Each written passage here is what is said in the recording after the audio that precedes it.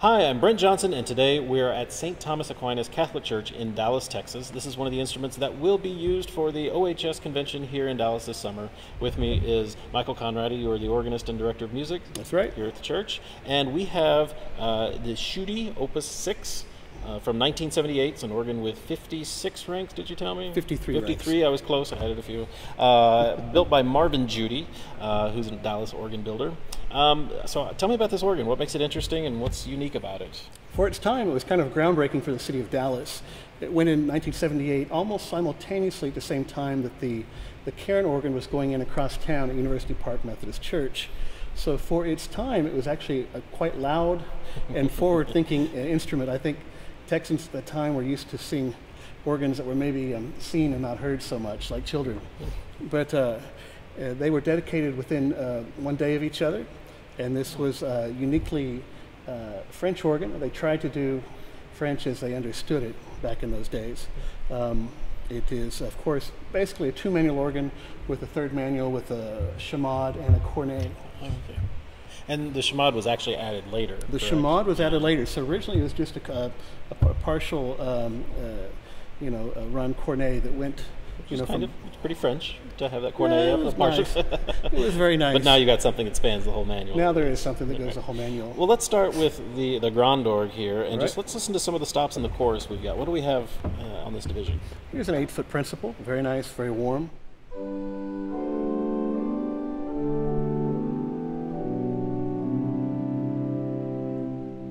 And like so many 8-foot principals, I'm used to saying that's right here out in the facade. It's the mantra. It's clearly right there in the facade. Right. And then? The 4-foot.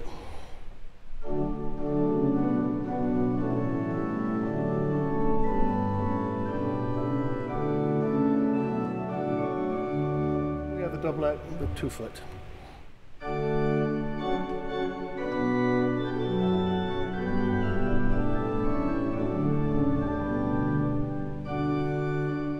Quite well. The mixture is a very big gentle mixture. there, without even with just is. those three, but it's is. still very clear and it sings quite a bit. So very nice. The mixture is huge. Okay. A 6-rank plonge, which you'll just notice opens everything up as soon as we go for it. So.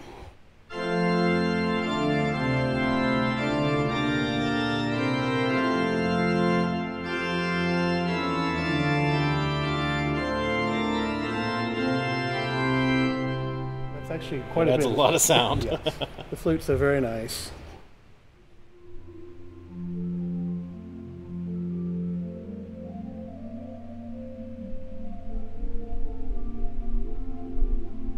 Foot also is very nice.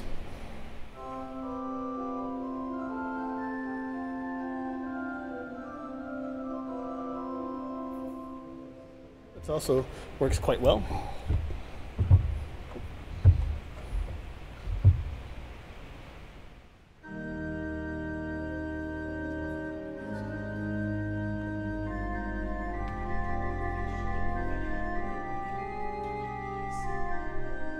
Later, in I think 85, 86, when they added the 32-foot bombard, they also added the chamade, and they replaced the pedal reed, and eventually a flute harmonique was added, which is a very warm, romantic stop, different character.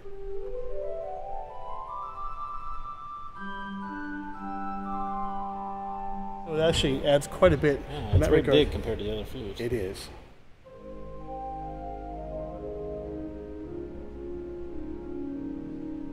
Really nice warm stop, and it's colorful. Very colorful.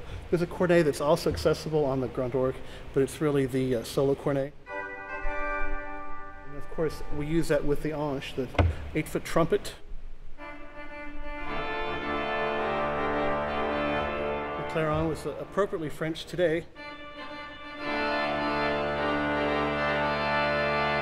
If we do a nice grand jeu, we get this warm, wonderful.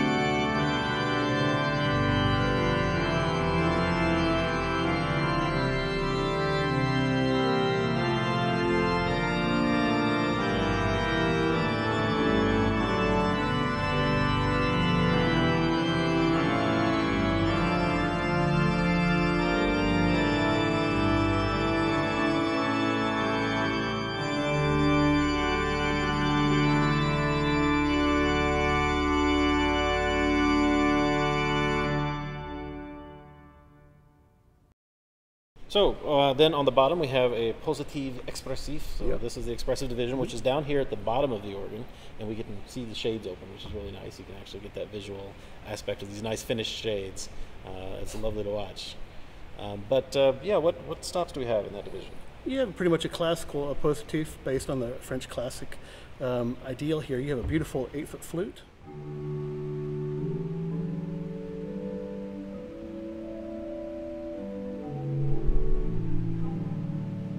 Very clean wood gedeckt. Yeah, called a Bourdon. Here, Bourdon, right? of course.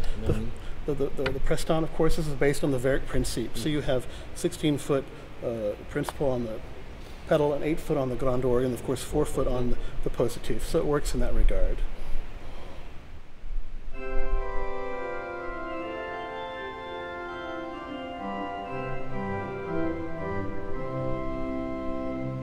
At the same time, we have a string, a solitional, which is very nice and warm. It adds a little more Almost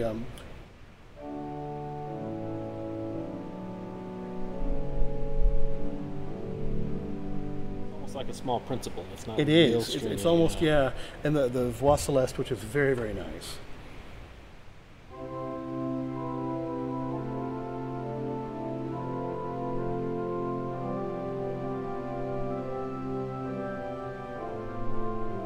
Which, unfortunately, is only tenor C because of the height of the box we have with which to work. That's not atypical. Lovely decomposed cornet right here.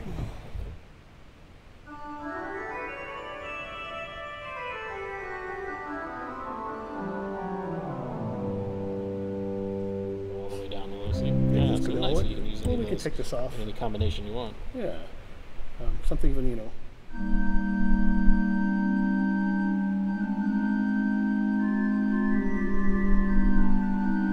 It's quite nice. A Largo on the top as well. There is a Vox Humana now on the positif that didn't start out there. Oh, In fact, its construction is much more similar to that of a musette. okay. But in the room, it's extremely effective. It works great with the trem. You might find something like this on it. Very nice and warm.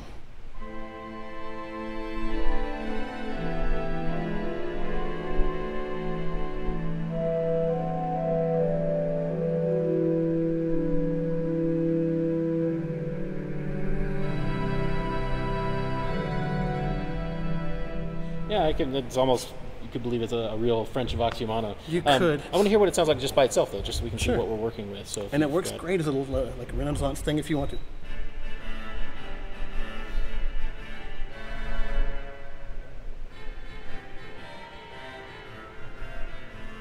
It's a more musette or regale style reed there, but it works really well when combined with those others to give you a French sort of idea that you can. The take. story is interesting. Of course, they put it on the grand orgue like they would for a French classic organ, and so many people recorded here. They really wish they had an expressive Vox Humana. So after Joyce Jones did her recording here and begged for it, and they told her no, finally Todd Wilson was able to work a deal. So on his Duraflare recording, they put it in the box. It was so effective they added another chest, and they left it there. But it was desired for quite a few years before they finally made the move. There's a nice oboe again, another nod to the Romantic literature. Beautiful chorus reed. It's kind of what we have with which to work. The crumhorn is very, very French. When Marie Clairlin came and played, and was trying out the organ for the first time, she pulled on the crumhorn. She said, "Vive la France," and she was very emphatic about that.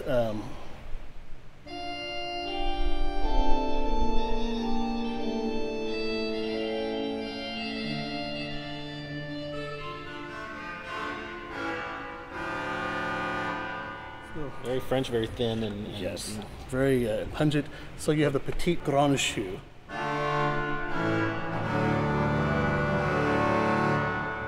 Very French, very it works. very wonderful, and a very bright mixture on top. A 5-rank cymbal at 1 foot, but it provides a nice foil to the big mixture on the grate, and so you have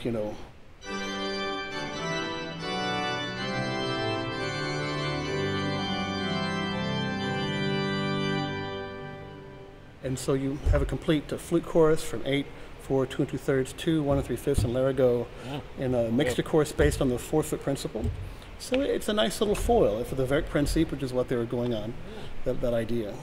We have a number of controls above the keyboards here. Tell me what these are. And some of them are stops, some of them are just couplers and ventals. Correct? Sure, you have some tremulants, of course, for the different divisions. The ventals are not really ventals. Okay. In the day that they were installed, they were really controllers for the anche, the reeds. So I can pull, for example, maybe pull a registration on the grand org, and when I'm ready to throw on the reeds. Same thing for the pedal, they're just a convenience. You just have a way to turn the reeds on and off. They're already drawn. We have the big cornet, of course, all the way. And that's a 5-rank cornet. Yes. So that's got your full mounted cornet there up in the middle. fact, It's right here at the front of the organ. It is, and ironically, the sesquiterre in the grand org is also mounted right behind it.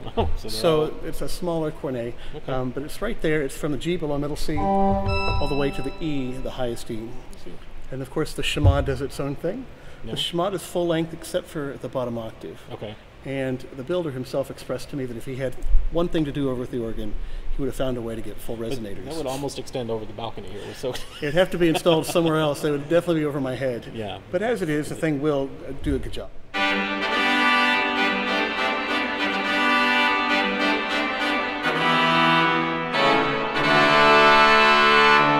So then we also have, of course, our pedal division. We have a full 32-note radiating concave pedal board. AGO standard?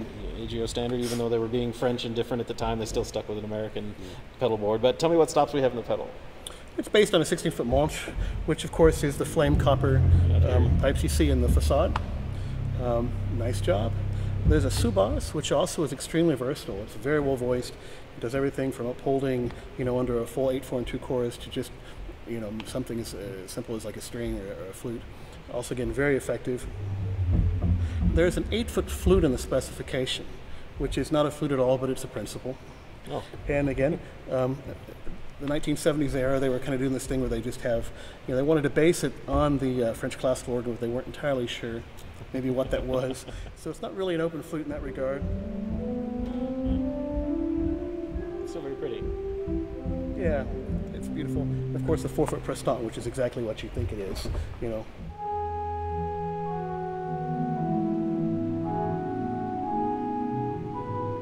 So it does the job. There's a 5-rank furniture, which is not French at all. Has nothing to do with being French, but it was kind of a sign of the times, that neoclassic era when they tried to. So you might have,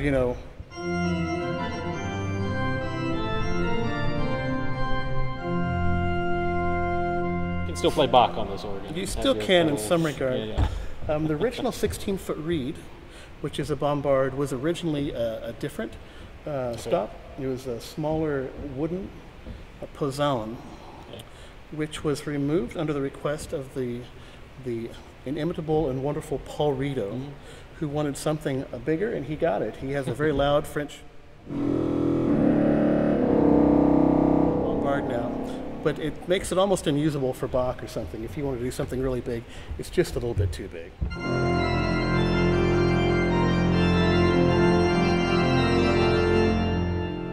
It just overwhelms. So what we do is we use the 8-foot trompet, for example.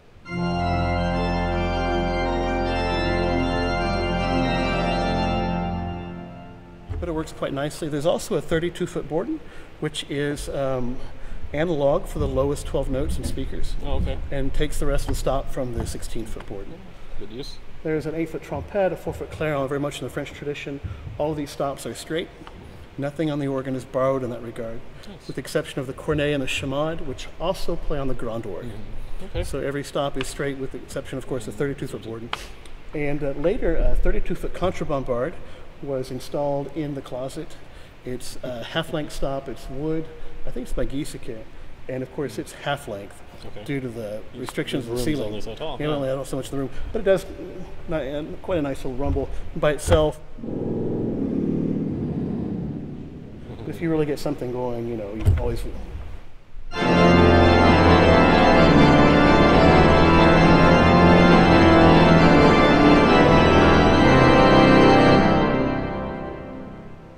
It creates quite a nice little rumble. It does, yeah. It does a good job. So just looking at the room, it seems like maybe those were intended to be organ chambers at one point. Was there an organ in there, or do you know? There's an interesting story about that. Oh yeah, tell me the story. Monsignor John Golczynski was a Polish prelate, came over from the old country and built this church in the mid-50s. And it was his intention to have an organ installed in these chambers. In fact, my understanding is that if not the contract completed, they were getting right up to it. It was to be a Wicks instrument, is my understanding. And the Wicks salesman was very unfortunate when he called on Monsignor John in the middle of his afternoon nap and wouldn't quit ringing the doorbell. He was very, very insistent. So finally, Monsignor John did come downstairs from his nap and told the man where to put it. At that point, he called Bob Anderson and a few other people who he trusted and asked for a recommendation on a good organ builder. Oh, wow. And that's the rest of the story. That's why we have a Schudi. That's why I have a Schudi right here. Right. Unfortunately for the Wicks organ salesman. Yeah, that's too bad. But that's history. You guys know when the right time to call is. Yeah. So that's kind of a funny story. It's worth noting that the most important stop in any organ, of course, is the room. And this room has been described as perfect for choral and organ music. Okay. Certainly for Texas, it's really wonderful. A lot of times we'll turn the air conditioning off for an organ concert. I don't think we'll do that for OHS. No, it's in July. No, so people will have to deal with the sound of about 32 cappuccino machines simultaneously brewing, with the fans going on. But it's a fantastic room, a fantastic instrument, and it works quite well. For what it is, which is a 1970s organ, the principles are sufficiently broad in scale.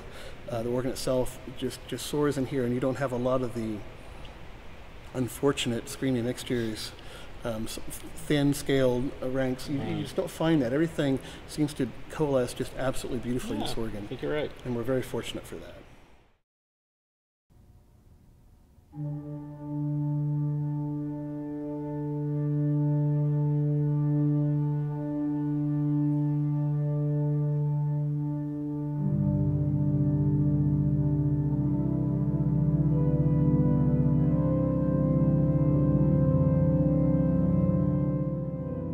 So getting inside of the case is fairly easy. There's just a door here at the back. You have to crawl through and you find yourself in the first little chamber that has relays, the bottom of the pedal chest above us. It's all very brightly lit in here. These are SSL relays, the originals from 1978, although some modifications have been made for added pipes. To get into the positive, we go through this door, but it's blocked by this regulator, and if the organ's on, you have to push it down before you can open the door. I assume that's easy enough to get in if the organ is off. Here we are inside the positive.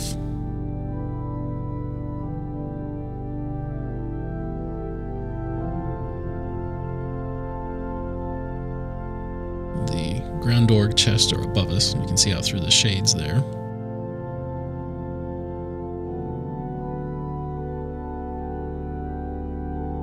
Along the back wall, we see the Vox Humana that was moved down from the ground org.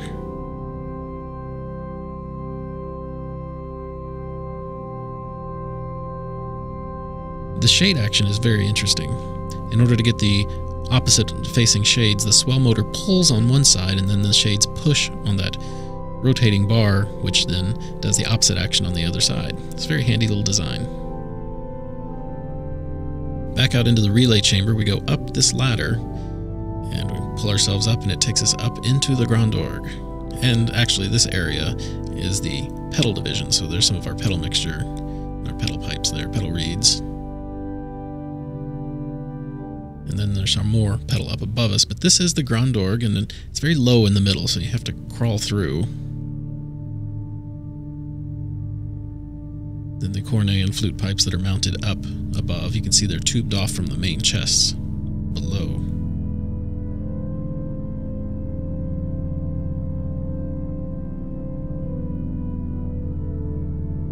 To get out to the tallest facade pipes, you go up this ladder and there's a door. That gets you to that upper chamber where there's more pedal pipes and then access to the facade. There's a similar chamber on the other side with the rest of the pedal.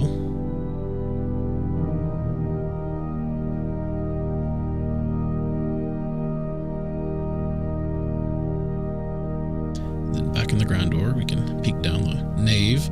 You see there's another ladder for the other side to go up and then more pipes along the back.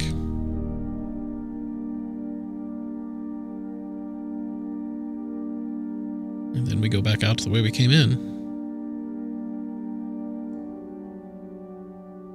This is a meter that shows how long the organ has been running. I've only seen one of these in one other organ, and it was an organ rebuilt by Marvin Judy, so perhaps that's just something he likes to do.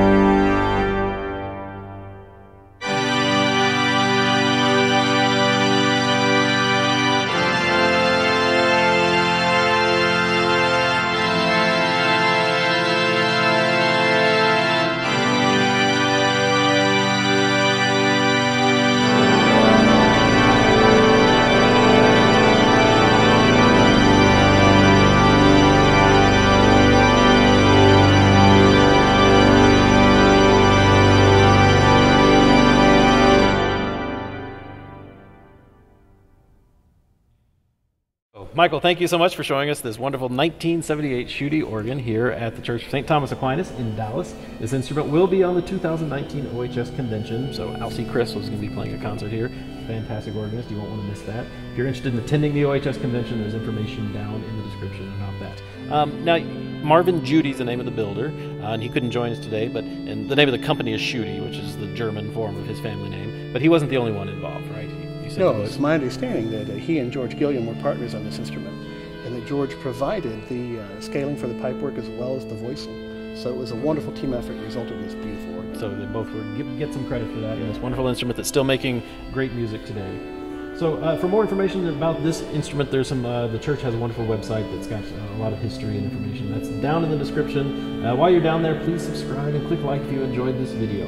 And remember, for streaming classical organ music 24 hours a day, you can visit our 3 streaming stations: organlive.com, Positively Baroque, and The Organ Experience. I'm Brent Johnson, and I'll talk to you next time.